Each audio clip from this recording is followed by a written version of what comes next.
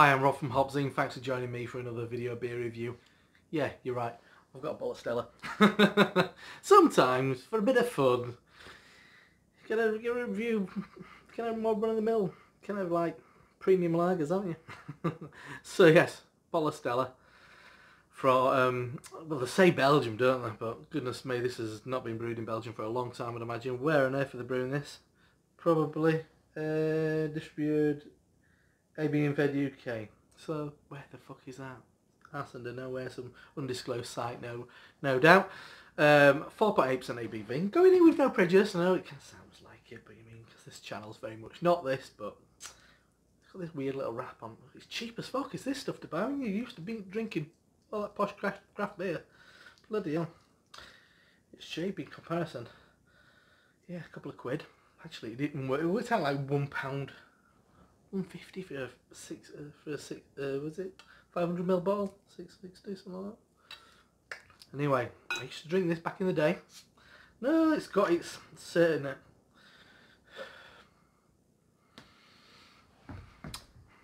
reputation, shall we say. But you mean 4.8? How battered can you get on 4.8? I drink, most of my beers I drink are fucking 5-6% upwards. I'm going to leave a little bit of headroom in this, but as you'd expect, it's pin bright, pale, lemony golden beer, pure white foam. I mean, it looks the business. So let's give it a swirl and sniff. Do you know what? It's absolutely jumping out of the glass at me. So let's get his old schnoz in there.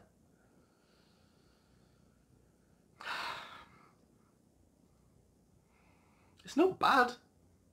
It's not light stroke or anything. There's no issues with this. The aroma is a very sharp citrus. Oh, somebody was telling me what they kind of thought it smelled like the other day. I always said fly spray. That a lot of kind of, especially Becks, smell like fly spray to me.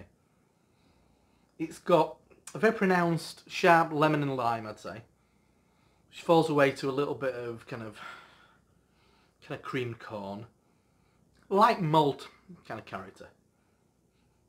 And pour a bit more, because when I first poured, it was just absolutely raging with the citrus, but then it falls away to like the soft kind of Jacob's cream cracker kind of aroma. Do you know for what it is, it doesn't smell that bad. So let's dive in. Cheers. And it's cold as fuck as well. It's been in freezer. Took it out about half an hour ago.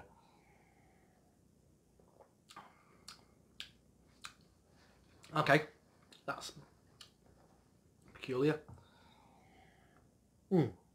Okay, first thing is kind of preserved lemons. There is an astringency. I wouldn't say it's even bitterness, that it is an astringency.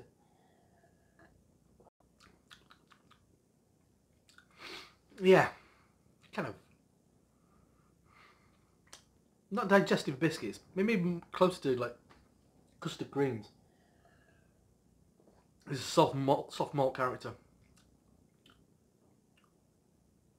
Something weird and slightly chemically in there. It's cold, it's really cold this, so it'll probably be masking a lot of unpleasant things. I'm going to buy a pint of this. By the end of this, I would not be wanting to be drinking the scrag end of a pint of Stella, to be honest. This is what it is. Drink it quick, drink it cold. It's got a fair bit of flavour, it's got a bit of bite to it, it's got a bit of lemon, it's got that tang you get from kind of macro lagers. You can tell the difference between a well-made kind of Helles lager or something like that, and then something like this. There's a bit of a metallic thing in there as well. Do you know what? This get me thinking. I don't understand why people drink this in their droves. I mean, when somebody who's quite into drinking kind of beer. I know it's readily available, but I think there's a lot better kind of like readily available drinks out there, which just anybody. I mean, I just for somebody who's drank a lot of kind of quite extraordinary beers.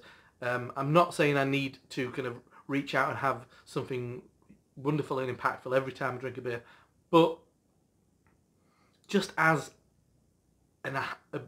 just as beer, if you want to drink beer, I don't know how you'd pick this up over something like Jaipur or Punk IPA or whatever kind of like pale ales are knocking around in your supermarkets, because this has got a lot of things going on that are a bit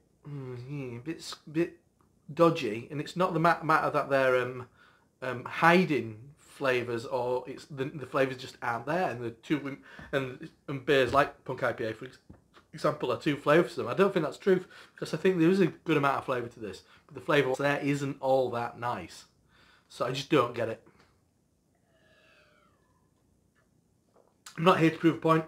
I can understand. Actually, I can't understand why people drink this. It's just not that pleasant. I mean, it's not bad. There's no kind of glaring faults in it. It's just not that nice a drink. So, and I'm not just trying to win people over to kind of ale. I mean, just something like Punk, local pale ale, whatever you see in your local pub, are probably better beers than this. They're just a nicer taste. It is just. It's not I mean, people say beers kind of subjective. Well, do you know what? I think you can be objective about it as well. And sometimes some things just do taste better than others. And I'm not saying you've got to go out about Cloudwater double IPAs, because I don't think that's realistic for a lot of people who might find this video. Just have a look in your supermarket aisles and see what else is going on. So it just baffles me a little bit, because I just don't think it tastes. I mean, as I said, technically, no issues. But flavour-wise, it's just confusing, conflicted. Why would you think that tastes better than a well-made beer? And I'm sure, and the same applies to kind of your better kind of like lager brands and stuff like that. Obviously, if you want to look around and try and find some tasty ass shit from Germany and stuff like that, some Augustiner, I'd always kind of say it's probably one of the best lagers in the world. Not that hard to find if you go to a kind of a local independent retailer, but it is what it is. It's a big bottle of Stella. It's 4.8% ABV. It's not really that strong, is it? When you're thinking you're all tough, drinking pints and pints of this. I used to. But yeah, it is what it is. And now it's on my channel. Who'd have thunk it? We're off from HopZine. See you next time.